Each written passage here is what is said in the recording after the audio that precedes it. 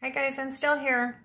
I am fit to be tied today. I'm trying to paint in Christmas colors, you guys. I've been trying off and on for the last couple weeks. I've posted nothing Christmassy because for some reason it's just everything is evil and mean and nothing says ho ho ho. Oh shit. Paint all over the place. Nothing says ho ho ho Merry Christmas, especially the Payne's gray all over the floor. So we're going to do a super quick mop up with that. Here it is. And I'm going to carry on because it's going to be one of those days. So my last two pieces that I tried to pour, I used Payne's gray as contrast and it didn't work. So now I'm going to try raw umber because it definitely needs contrast. So here we go. Raw umber.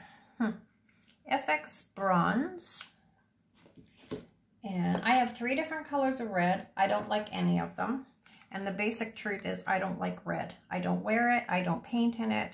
And so for me to do something in red is right out of my comfort zone and I don't like it. But it's Christmas. So I gotta do it. I gotta step out of the box. Metallic yellow. Dragonfly glaze. This is actually a gold, kind of a gold sparkle, so it's going to dry clear and it's just going to leave little deposits behind. I don't like that green. It was a metallic folk art color shift green. So let's go back to Artist Loft green. What color, I'm not sure. And let's put some more red in because it's Christmas. This is a traditional Christmas red, this one. Okay, let's put some yellow in the center, as if this was a poinsettia, however you say that. Everybody says it differently. More gold, because gold is pretty. All right. So,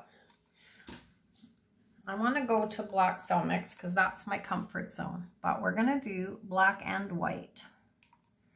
And we're going to see what happens. Maybe something, maybe nothing. I don't have hardly any white left, so that's all we have. And black on top of the center only. Just because. And quick torch. Can't believe, you should see the paint on my floor, you guys. There's blue paint everywhere. And I'm going to leave all these stupid bloopers so that you know it happens to me too, you guys. Here we go.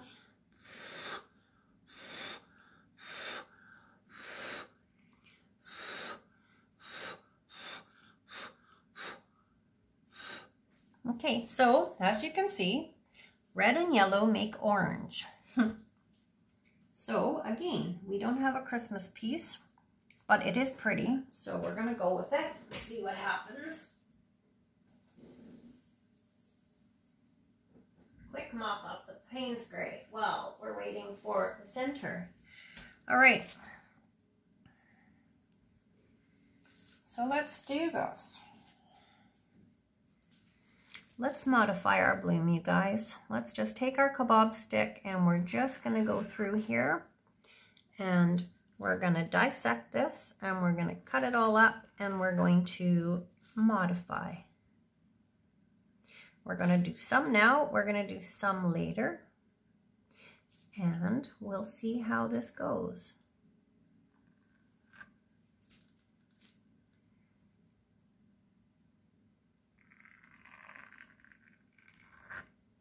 So we are painting on a vinyl tile, you guys, and my base coat today is Beauty Tone by Home Hardware here in Canada, and I do have about 25% of the Deco Art satin, not satin, suede mixed in. So it is going to have a bit of a textural component if I keep it, which I may not. I like texture. It's not for everybody. It is for me. I just think it adds lots of interest, and I'm definitely a textural person in paintings. So we'll see how this goes. Try new things, you guys. I keep saying I'm going to do something different other than modified blooms, and I don't know what that is, but I am going to move forward. I have no experience with other techniques. When I started doing this, I picked a technique I really was very fond of, and it was bloom pours, the modifying I started on my own. And I just concentrated my efforts on learning that technique. So I have zip experience on anything else. So it's time. It's time for me to move forward and experiment with different things and different techniques. So I don't know which way I'm going yet, in what direction. You guys feel free. What should I do?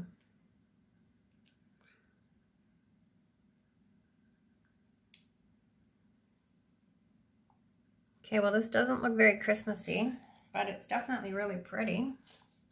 Got some neat things going on. My crimson red color, kind of this copper color paint, was a homemade color, and it's breaking up, but it's quite pretty the way it's doing it. It's not something I normally would be fond of, but right now it's kind of neat. Let's just add a little bit more in there so it slides a bit nicer. And let's just keep going. I'm going to come back down, stretch it all the way down, but not completely off, right to there. So just let the paint do your work, you guys. If you want to take it off your left corner, tilt your paint to the right corner. Vice versa. Let the paint work.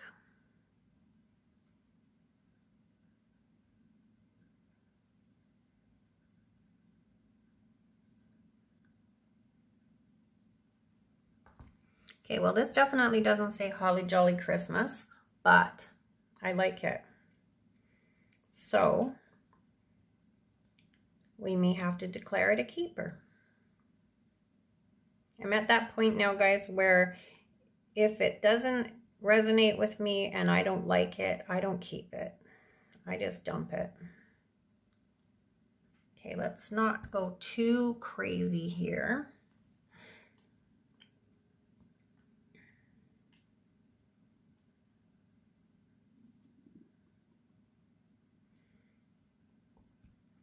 Oh, yay. How fun is that?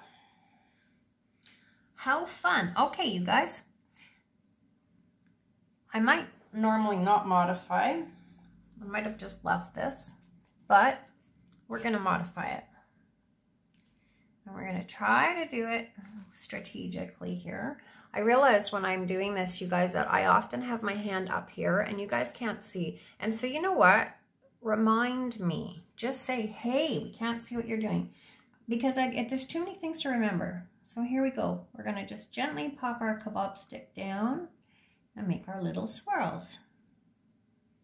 This is going to give your leaves and petals a little bit of texture. They're going to look more floral, I think. So just a little bit of, just a sort of a delicate touch maybe. Even though sometimes the paintings are evil. And sometimes I come out with these really wild, crazy, like almost alien type flowers, which, you know, it's fun.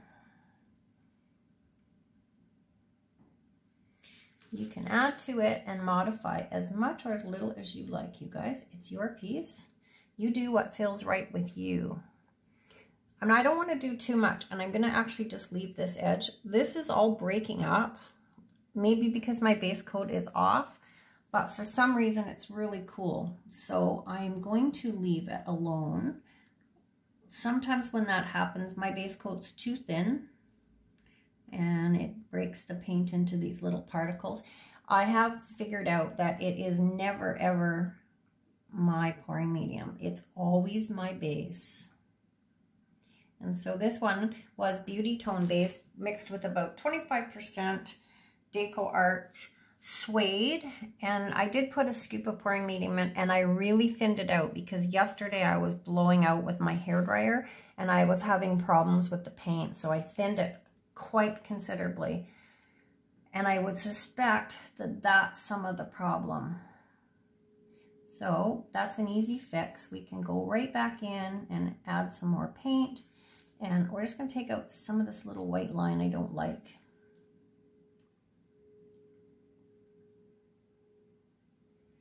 Let's change that a tiny bit.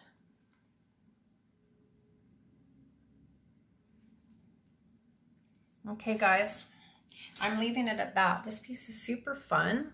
I'm going to bring you down. We're going to have a look. We're going to ignore my mess. It's very bright for some reason today. And we're going to go right down in, and you guys can check out all these funky little details.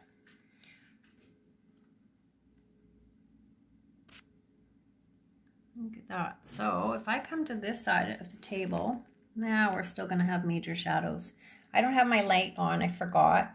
So there you go. We're going to leave that like that, you guys. You guys are going to pour happy. You're going to stay safe. You're going to wear your masks. You're going to stay within your bubble. And we're all going to get through this, you guys. It's a weird new world we're living in. We can do it. You got this. It's only paint. Bye for now, guys.